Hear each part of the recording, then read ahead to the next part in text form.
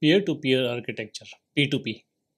Peer-to-peer architecture is a decentralized network architecture where each participant or peer acts as both a client and a server. This model allows peers to share resources such as files, bandwidth, and processing power directly with each other without requiring a central coordination point. P2P networks are highly scalable and robust as they can continue to operate even if some peers disconnect. Now, some of the components of P2P architecture include first peers, which are nodes in the network that both use and provide resources. Each peer is an autonomous entity that directly interacts with other peers.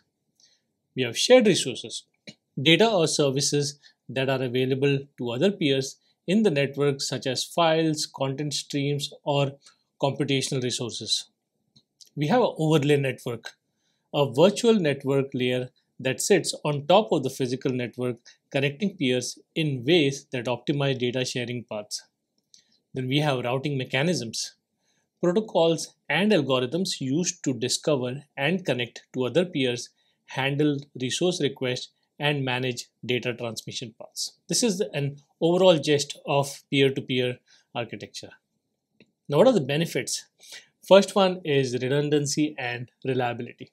Data can be stored on multiple peers, increasing the robustness and fault tolerance of the network.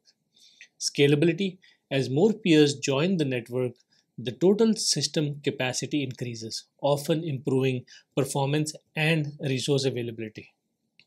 Cost efficiency: the distribution of resources, provision, and consumption can reduce the need for expensive server infrastructure and bandwidth. For drawbacks, we have security risks.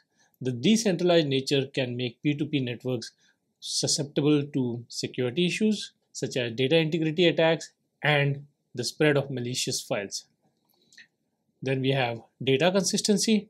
Ensuring that all copies of shared data are up to date can be challenging. Dependency on peer contribution. The performance and health of the network depend on the contribution of resources by all peers. Free riding peers consuming resources without providing them can degrade network performance.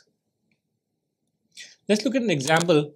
A well-known example of P2P network is the BitTorrent protocol for file sharing.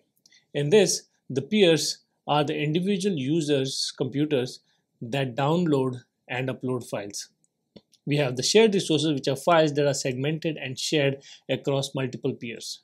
We have the overlay network, which is the BitTorrent protocol. The BitTorrent protocol creates a network where peers connect directly to exchange pieces or files. We have routing mechanisms. BitTorrent clients use information from torrent trackers or distributed hash tables to find out other peers who have the file pieces they need. Let's look at a real world analogy.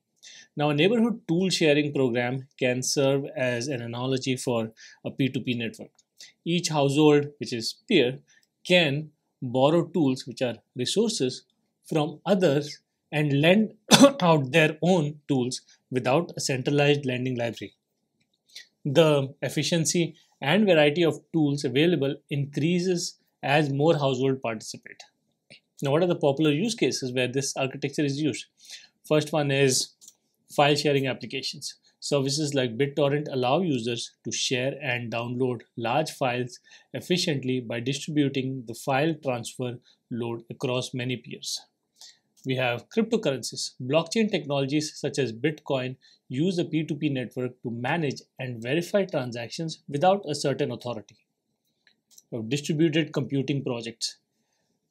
We have initiatives like SETI at home use volunteer computing power from peers around the world to process data for scientific research.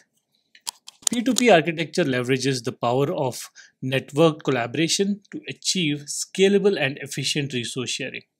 It's particularly effective in scenarios where central coordination is not desirable or feasible, making it popular choice for file sharing, distributed applications, and collaborative networks. If you have any more questions on P2P, leave them in the comment.